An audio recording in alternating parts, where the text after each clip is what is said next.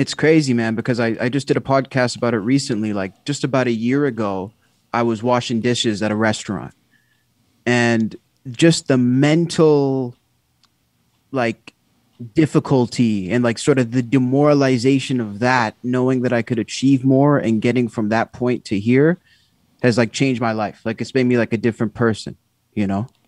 It's it you know, I feel like everybody has to be very grateful for what they have. And it's like to be working in podcasting on any level, that's maybe 1% of the world. But to be working in podcasting and not to be you, not to be Rogan, that's less than 1%. You know what I mean? Listen, the joint isn't what the church was, you know, and I come to grips with that, and I'm not upset or anything. This is a new beginning for me, you know. So, but I am very lucky that I have been podcasting for 10 years, you know, and I love doing it. I know what I'm doing, and it feels great. But I wash dishes. It was humbling. I wash dishes in prison.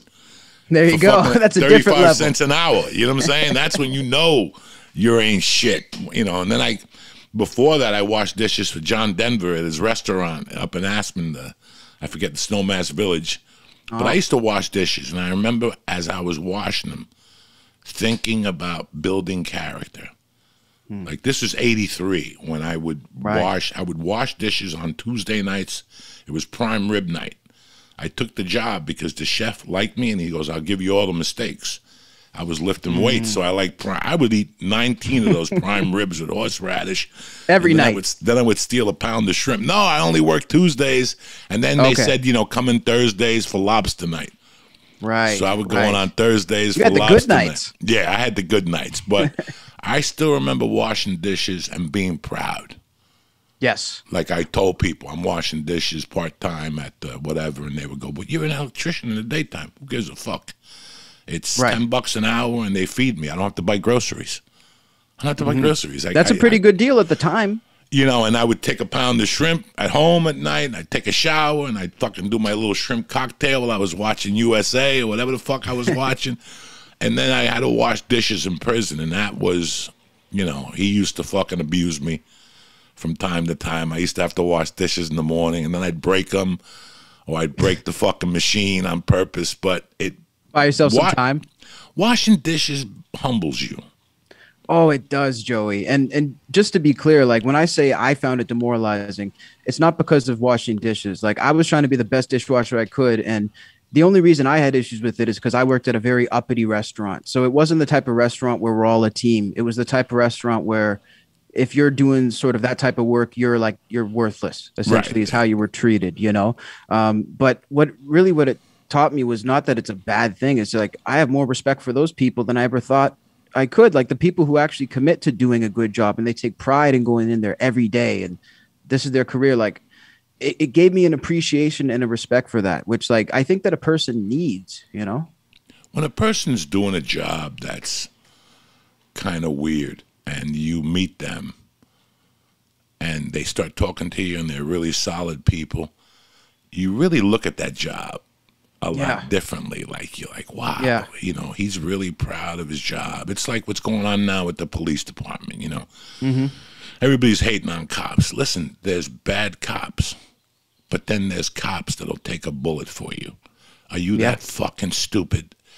There are cops that will go into a fire and grab you out of there. That, you know, in every field, there's good and bad, you know. Exactly. I tend to attract to the, you know, right now I hang out with a detective in Newark and a detective in Union. And I look at them and I admire them when they tell me about their jobs and how they had a homicide. Some guy told me they shot a 16-year-old kid in Newark last week. Wow. But it was, you know, from a car, you know, and he had to go. And while I was talking to him, I was thinking about walking up on a body, seeing a kid's head blown up. You know, what that's like. That's what that's like. Meanwhile, you're over here yelling, defund the fucking police or whatever, you know. Think about, I always think about what the cop saw before he came to your house. You know, did he see a kid crying and all of a sudden now he has to answer a domestic violence call and, you know, all the shit that they see. And it's called the moment before. It's even used in acting. Right. Like the moment before. What was that person doing before? That's why whenever I look at a scene, I always think, of, all right, so before I walked up on this body, what was I doing before? What was I thinking about? Did I have an argument with my wife? Did I have an argument with somebody else? You know, it's like when you're driving and you cut somebody off and they give you the finger. You know, what just happened to that person? Right. What did he just go through? Did his wife just divorce him? Did his wife just serve him? Did he just find his wife in bed with a fucking midget? What fucking happened? You know, Could he's be anything. Driving down like, why would she do a midget?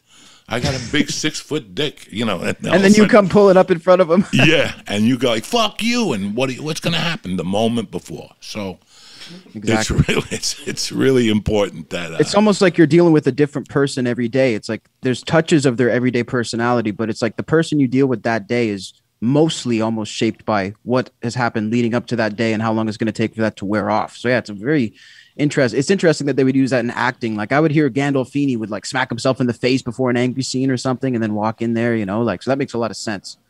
You know? Yeah, it's the moment before. It's like right now we have a world that's a little crooked. You know, you guys, I don't know if you watch the NBA. I just heard the last couple of weeks that people were throwing things at players and they got ejected, like sodas and fucking... What? Yeah. Two people got charged, I think. It was like 2 separate incidents, you know. Been cooped up. I've never thrown a fucking thing at a professional basketball player. My mom threw chicken wings at Rusty Staub, but she was a fucking savage, so... that was called for at the time. Yeah, it was called for. He missed the call and fucking she lost 300. I'll throw a chicken wing at you too, but I think that right now you really have to be very careful with people. People have been in. People have lost jobs. People are not okay right now. No. We're not okay. You know, I try to smile at everybody. I try to wave at everybody. I try really hard lately because I know people are hurting. I'm hurting. I'm hurting over who knows what, you know, whether it's the move, whether it's coming home. So lately I've been that's why I don't want to do stand-up right now. It's long hiatus, but it's needed, man. It's needed. It's needed. You know, I need the little break, but I'm already itching. I'm going to watch a show this weekend. Some friends of mine are in town. I'm thinking of going to see Bert Kreischer when he comes July 17th. Nice. You know, just to go see them. And I hope that by the time the Soprano movie comes out, I'm well and I could fucking get back on stage.